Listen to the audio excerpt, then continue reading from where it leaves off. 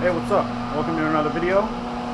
Today I plan on going ahead and getting the bottom of the car primed. So every floor pans and frame rails, all of that primed with this, where's it at? Some self-etching primer.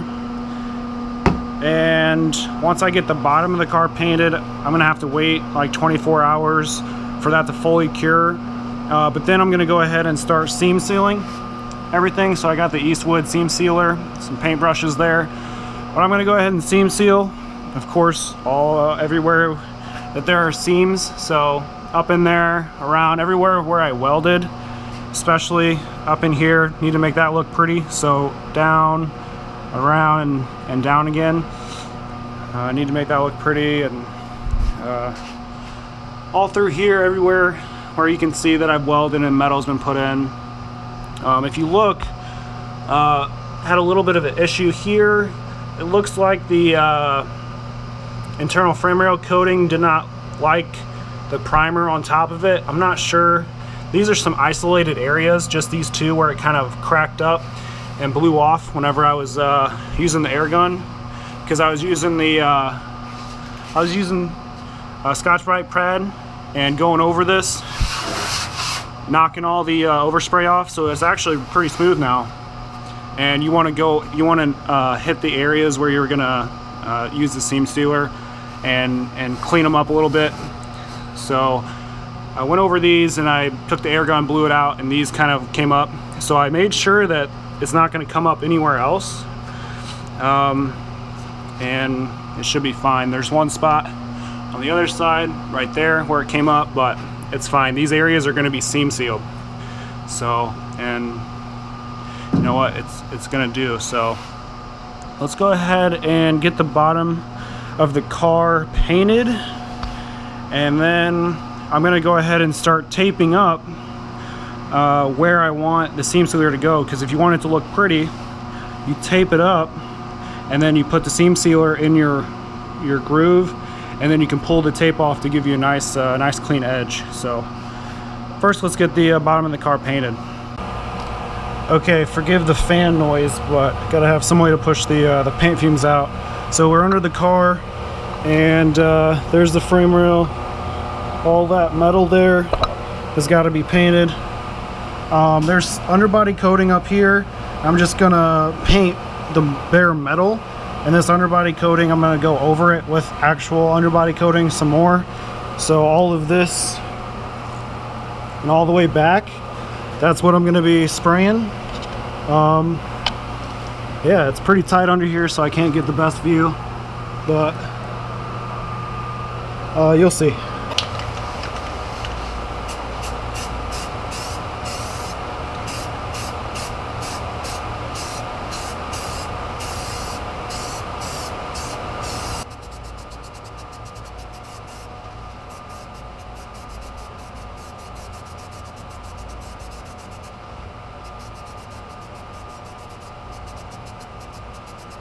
Okay, so I just got the whole thing painted. Kind of hard to see in the camera, but it's pretty dry now. It's kind of like a greenish color, kind of gray. I don't know. I guess it's kind of gray. But it's all covered. I of course didn't do up in there. That's all going to be underbody coating, so no reason to spray up and cover all that. Just go over some more.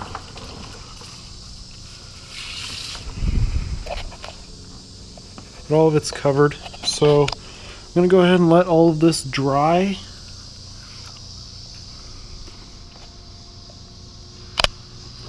And gonna go ahead and start prepping the seams on the top side for the seam sealer. Let's go ahead and get that done. All right, I'm gonna go ahead and tape up all these seams. Put a piece of tape on both sides of it, so that way it leaves a nice smooth edge for the seam sealer.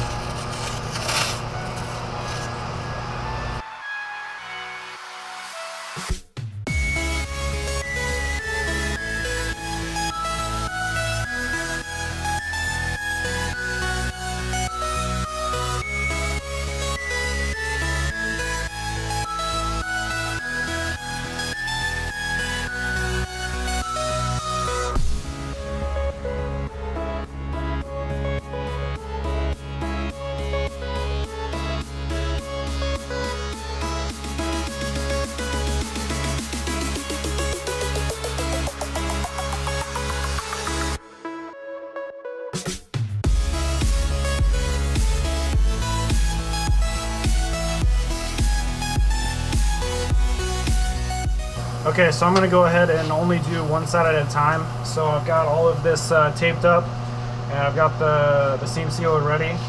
I've also got some mineral spirits here to put on my finger, and I'm going to use that.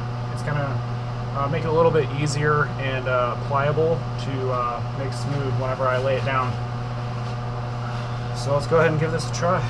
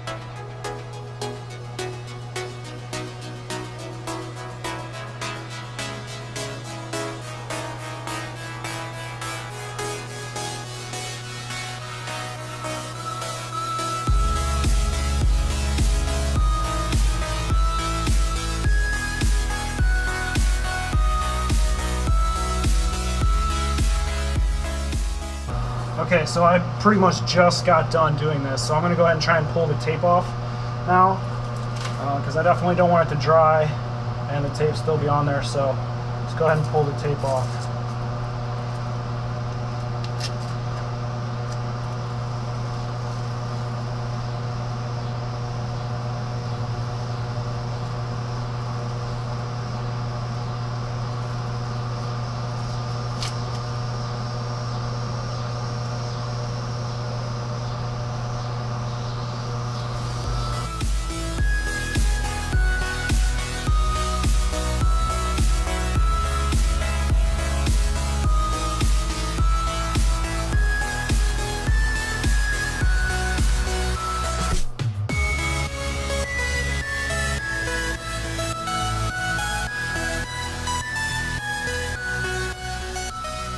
Alright, so just got done pulling all the tape off, and it looks pretty good. I'm glad I took the time to use the tape and mask it off. Makes it look real clean.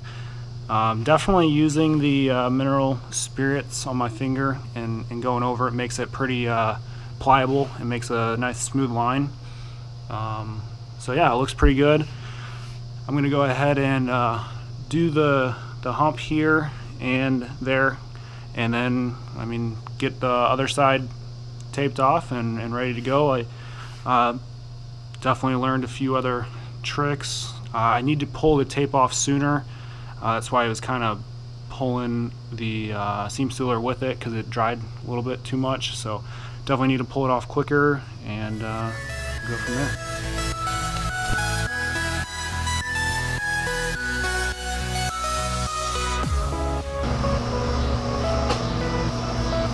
Alright, so time to go ahead and start this side.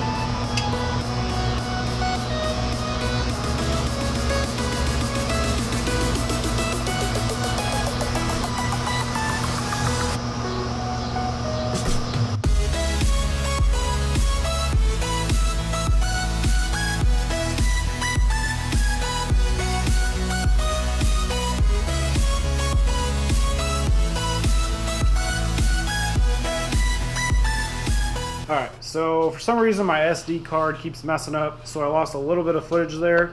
But basically I got it all seam sealed. All the way up under there, all the way down the side. Basically everything is done on the inside. Looks pretty good. There's that side. Got that covered, and across the trans tunnel there and there. And so yeah, the inside is done. I also went ahead and did this here. Just taped it up and put the seam sealer in there. I actually didn't put any tape along the firewall. I did that all by hand, because if I use tape, there's no way I could get a perfect angle piece of tape like that, so I just risked it and just used my finger and went real slow, and that's how it came out. So that is that. Now I'm going to wait because I'm still in the same day that I painted the underbody, so that needs to cure for 24 hours before I put this stuff on. And then I'll go ahead and do the inner fender, this stuff in here, and as well as on the other side. There's a lot of seam seal stuff I got to do on the underside. If this side looks a little scuffed up, it is because I was kind of bored and I started prepping it for the underbody coating. But yeah, now it's basically time to go ahead and do the bottom side. And I've got the brushable seam sealer I'm probably going to use. It says gray. I guess that's what I bought. I thought it was black, but looks like it's going to be gray, so it doesn't really matter. So yeah, see you guys tomorrow.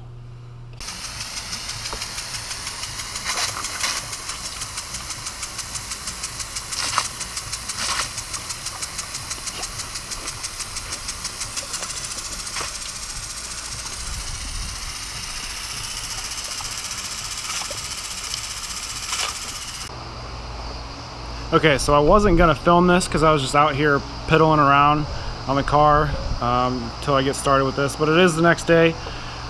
So yeah, there's a crack here from Bondo, and same on the other side because this is a new roof. Previous owner put a new roof on it. I don't know why. There's a crack here, you can see it, and then there's some rust here, so I took the wire wheel and I found a hole, and there's a crack here, so I've been kind of hitting at this, so I figured you guys might enjoy watching me try and get this up.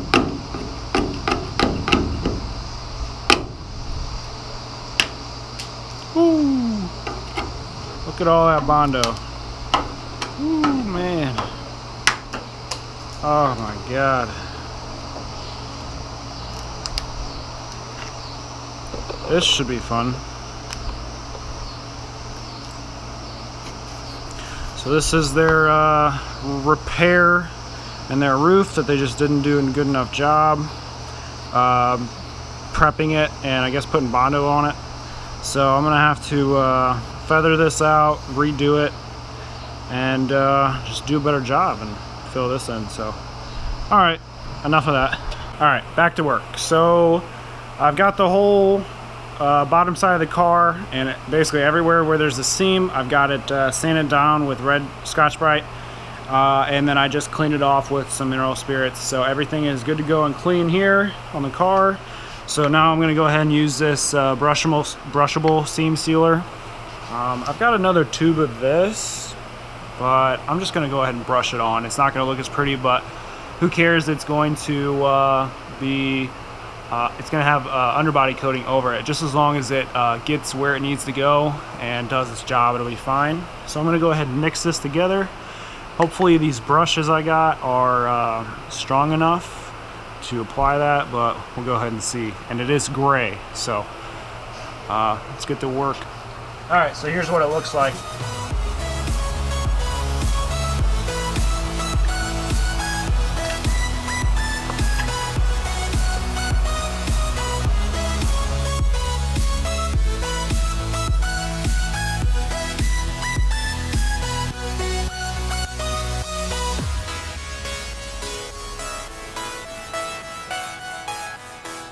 Alright, so that was a little bit more painful than I thought.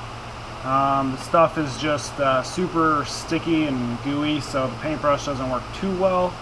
So I just kind of used my finger there. But you know, it turned out pretty good. Covered what it needed to cover. But yeah, so you know, I basically just need to go ahead and do this to the rest of the car. And it's going to take a while, so it should be fun. And I'm probably just going to end up using the paintbrush more and then just leveling out with my finger. But yeah, time to go ahead and get under the car and do everything. So I will show you guys what it's like afterwards. Okay, so I finished all of the seam sealing. The last part you saw, I I kind of gave up on the brush method and then kind of just used my finger with it. The brush on stuff, I mean, it dried fine and it looks good, but it just took a long time. So I opened up the other tube of black, as you can see down there. I opened up the other tube of black, and I just used that in my finger and went and pretty much finished all of the bottom, and basically finished with that. So I've got a lot of extra brushable left, but here is this side. Kind of did all up in there, and we'll go ahead and roll under the car here.